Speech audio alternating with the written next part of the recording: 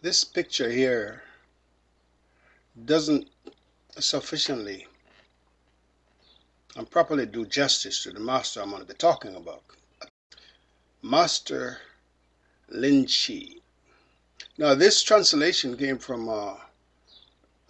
Burton Watson. I've had this book for quite a while now, a number of years. The Zen teaching of Master Lin-Chi. Now, I have this here. Zen. I like Zen.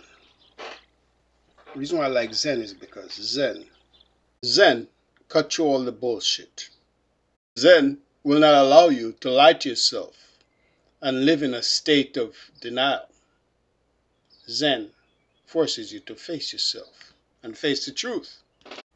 And you can't fool a Zen master. You can fool a lot of other masters. You can't fool a Zen master.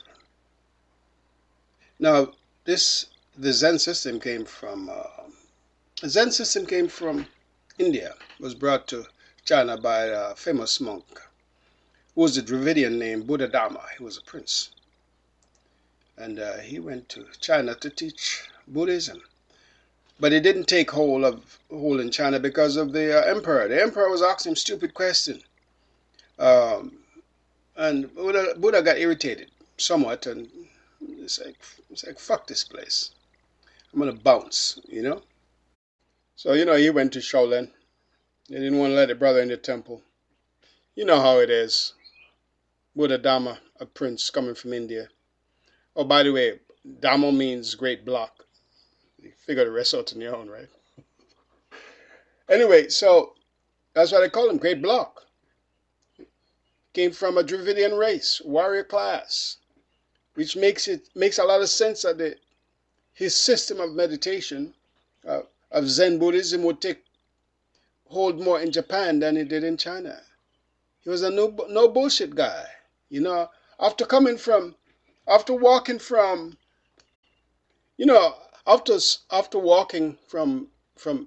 India to China, walking across the Himalaya, all the hardship he had to go through, and now he get to mainland China, and the emperor asking him all this dumbass question.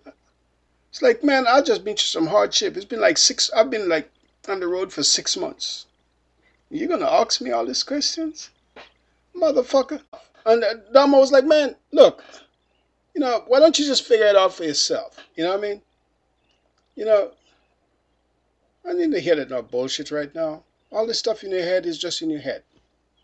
The Zen system of reflection, self-examination, the philosophy behind it was to be able to face the truth. And that's why it took place in Japan, because it was very clear, concise. If you notice Japanese people, straight to the point, even their language. It's a warrior system, so only a warrior really can face himself. I learned a few Japanese when people mess with me. I speak Japanese. Motherfucker!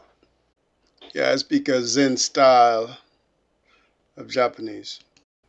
So Master Lin-Chi here was a famous Zen master. And what makes him so unique was because a Zen master is not like it's not a religious master. A Zen master is a meditative master.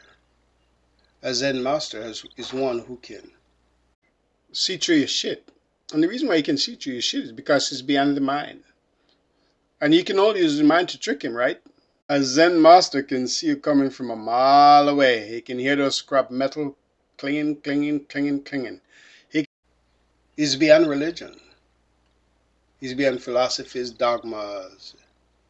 A Zen master isn't here to tell you what you want to hear. He knows the truth. Because the truth comes from him actually facing himself for years and years and years of meditation, discipline, hardship, and sacrifice. That's why he became a master. So Lin-Chi was a great master because he was able to cut through all the bullshit and tell people the truth. That's the job of a master. But here, I'm going to read from a text. Now, I find this very interesting. Page 16. And a couple of things struck me about this which was so simple and yet so divine. And rather than rambling on, let me read it. The master ascended the hall. That's how the verse starts. The master ascended the hall. So he ascended the hall. He didn't go to the hall. It's not like he's not like some preacher that going to the pulpit and to talk. He ascended the hall. So what it tells me, he's been to that place several times. He was not just a master anymore. He had ascended the very place that he was. He was beyond all this stuff. He was beyond the teaching. He was beyond all the dogma, all the trappings of Zen, and all the protocol. He had ascended all of that.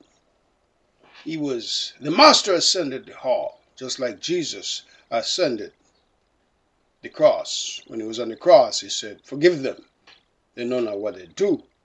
So he ascended. He said, "Today you'll be with me in paradise, because you're able to withstand the pain of these nails going through your arm." So he ascended the hall. So he wasn't concerned with what he was thinking, what he was saying. He said what came to his mind. He said the truth. All the time he was about telling you the truth.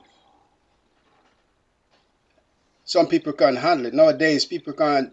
Nowadays, in these days of political correctness, I really don't know how Master Lin-Chi would do, because with all these people around, they come to your channel, they want you to say it this way, say it that way. We don't want you to say it this way because it's going to hurt our feeling.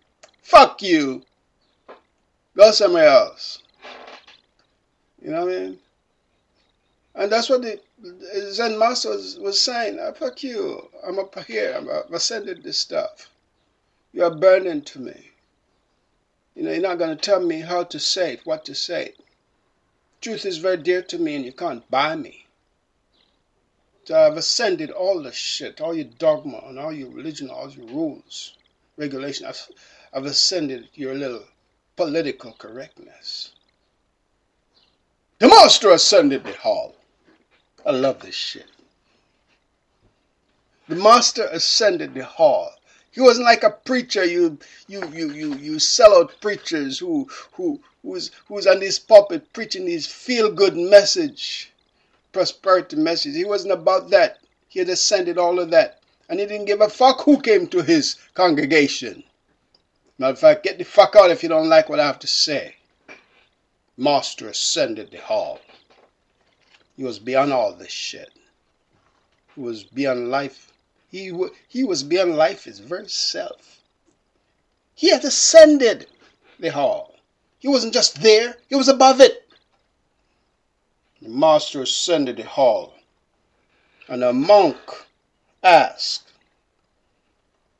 "What is meant by this matter of the sword blade?"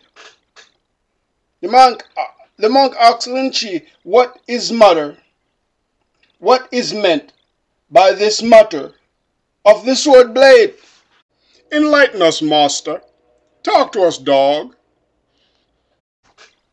And Lin-Chi responded. And that's what Lin-Chi said. This is what Lin-Chi said. Fearful. If you look at the blade, the Japanese samurai sword, it's one of the most fearsome weapon ever forged. It can cut through steel, anything. It is durable. It cuts through steel. It cuts through anything you put in front of it. It cuts through metal. It is a ferocious weapon that is hardened based on how it was forged.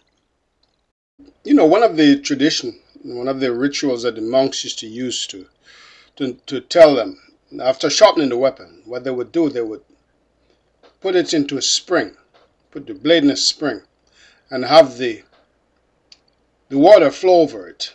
And you know, as the water flow over it, leaves would pass over it too. But when the leaves pass over it, when the leaves come in contact with the blade, with the edge of the blade, they would get sheared in half. And that's how you know how formidable and sharp this weapon was. Just from gravity. That's how sharp this weapon was. That's how durable it was. They used to take it into battle. And you know, when they fail in battle, they would use it to commit harikari. Take themselves out. In other words, the sword had a spirit to it. That's what this blade was. This was the blade of truth. So what is meant? What is meant? What is the matter of the sword blade? The sword, as we know, is truth. So, and Lin-Chi said, fearful, fearful, because you really don't want to hear what I have to say, guy. Because truth is a two-edged sword. And once I tell you, it's a great responsibility. So it's like he's saying, hey, beware, beware, beware. Go slow, go slow, go slow. Fearful, fearful, fearful. You don't want to know, you don't want to know. Once you know the truth, it doesn't set you free. It can make you, it can bound you up, and it can tire you out. Because now you have to change the way you do things. You can't unknow. You can lie to yourself and tell yourself you don't know, but you know what you know. Because wherever you go, there you are. So you can't lie to yourself. He said, beware, beware. Fearful, fearful. Say, you stepping. Hey man, you're treading on delicate ground here. So you better behave. You better watch what you're saying. You really don't want me to answer the question, because if I answer the question, you're going to be in trouble. Because I'm going to tell you the truth. I'm not going to lie to you. So fearful, fearful. Beware, beware, behave, behave. Know the truth, and the truth will make you free sometimes. And sometimes it will be like a rope around your neck. And I don't think you can handle it. So he said, just watch what you're saying now. Hold it, dude. Hold it, man. That's what Lin-Chi was saying to this guy. Hold it. Be careful, be careful. That's why he said, fearful, fearful could mean be careful, be careful. You could switch those words, because the truth is very hard. And it's not so easy as you think it is, because once I tell you the meaning, you might not be able to deal with it. How many people you know right now who live a life of false make-believe life? Look at the people around you. They can't even deal with the truth. People come to your channel, they're talking about, hey, we don't want you to say it this way. We want you to say it this way. Now, who the fuck are you to come and tell me to say what I need to say? Huh? I'm simply speaking my truth. You want to say it, just say it the way you want to say it. I say it how I want to say it. If you don't like it, get the fuck off my channel. Well, you will hurt your brand. The advertisers will shun your channel. Them cocksuckers.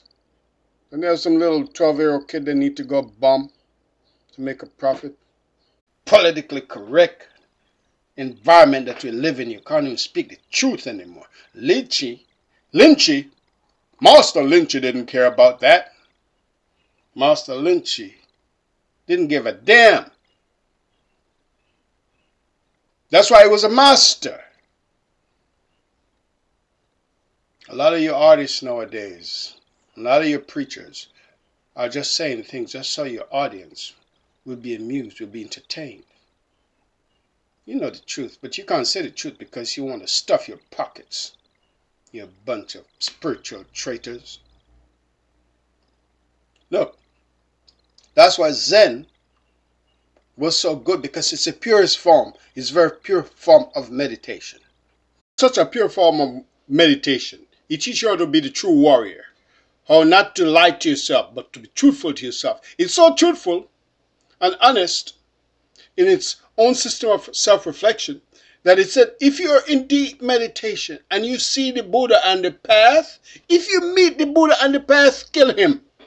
Because that Buddha on the path, that very person might hinder you from seeing the true light, to see the true self, to see truth in its purest form. So you get rid of that Buddha. Hence, you want to kill that God. Who is your God? Is that money, sex, fame? Who controls you? Who compromises your state of being? Who compromises your vision so you can't see the light that flows from within? Can you turn your light around? Can you kill those gods that prevent you from seeing the true self? Can you subjugate them beneath your feet?